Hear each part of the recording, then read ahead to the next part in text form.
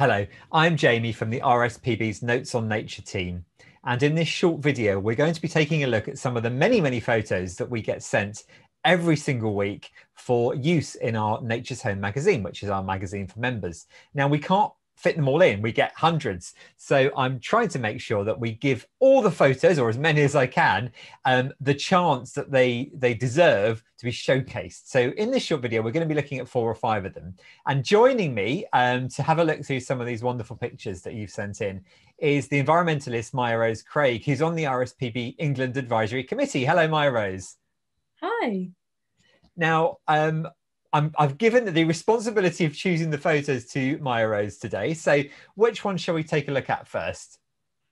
The first one that I loved is this gorgeous picture of a song thrush with about 5 worms hanging out of its bill.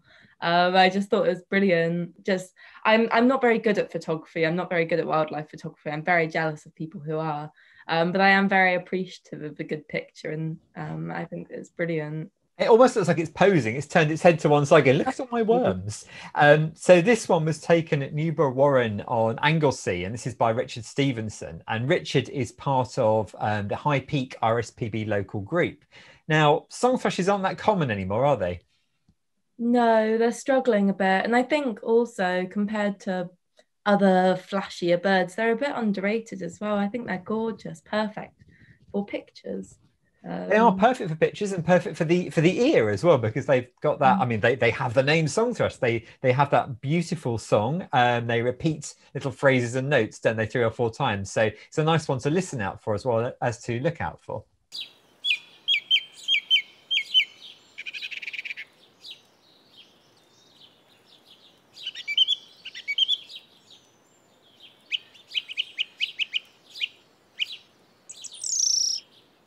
Yeah, absolutely. And actually we have in my garden we have a very loud pair of song thrushes, and they're always singing. They wake me up in the morning.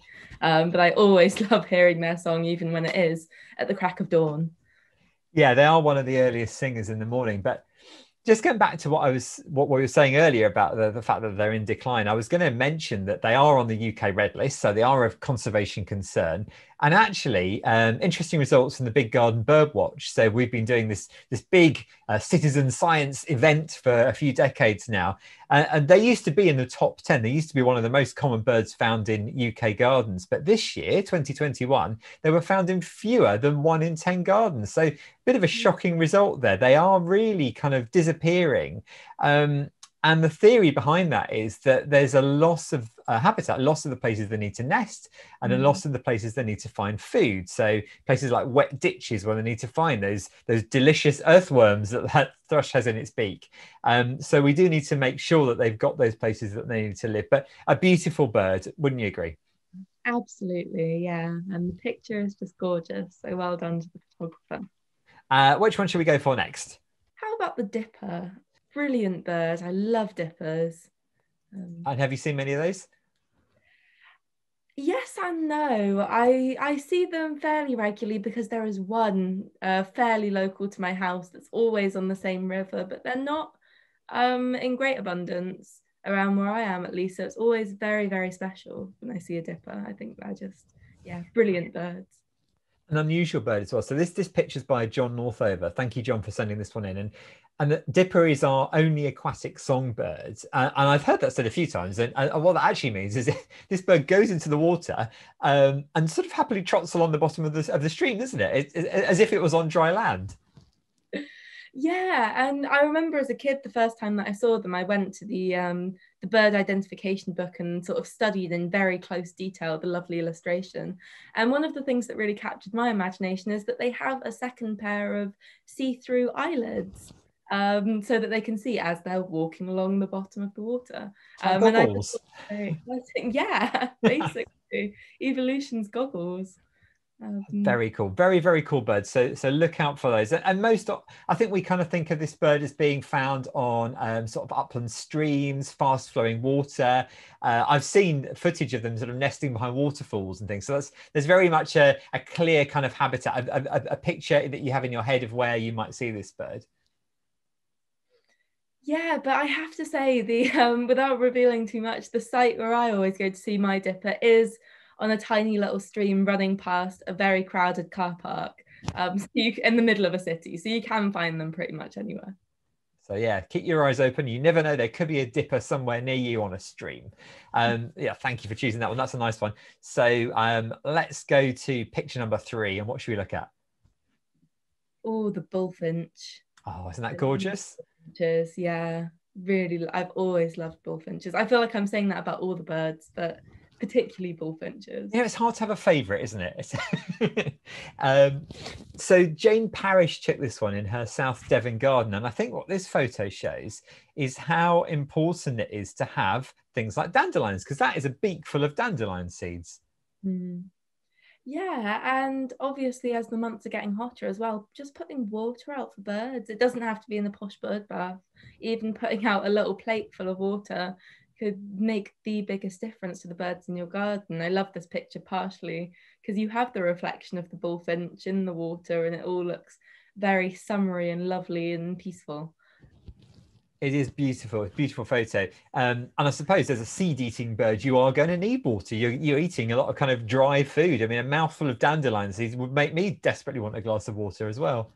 I think some of my most exciting moments where I'm sort of in the many hours this year I've spent staring into my garden is when I've caught sort of a glimpse of that peach coloured breast of the male and just the excitement that rises in me because it's like, it's a bullfinch, because it's that sort of semi-regular visitor where you know they turn up, but they're not there all the time. So it's always, always exciting. I think that's pretty much what the bullfinch embodies for me, just being totally thrilled every time I see one. Have you managed to tempt them onto a bird feeder? No, not really. But there was a male sort of lingering around some of our more peaceful feeders because we have hundreds of them. But he never quite ventured onto them. He was more just hanging out in the bushes. But what I would love would be for there to be a local pair of bullfinches nesting in sort of the hedges around my house. That's a dream. Well, hopefully, and you never know, one could pop up and decide that's the perfect habitat. They like a kind of a deep, thick hedge, I guess. Yeah, bullfinches love deep hedges, which I think is one of the reasons that they're not super common in gardens compared to slightly more hardy species like blue tits and great tits. But when they're around, they do stick around for a very long time sometimes. So I guess to anyone who does see a bullfinch regularly, I'd say to treasure that. Absolutely. Let's move on to the next one. I'm going to pick one. I'm going to take my turn and pick one because there's one that really stands out to me, which I'm hoping you can tell me something about. So this is a lilac-breasted roller.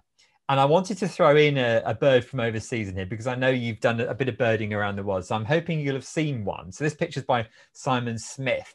And Simon took this one while on safari in Botswana. So tell me, have you ever seen a lilac-breasted roller?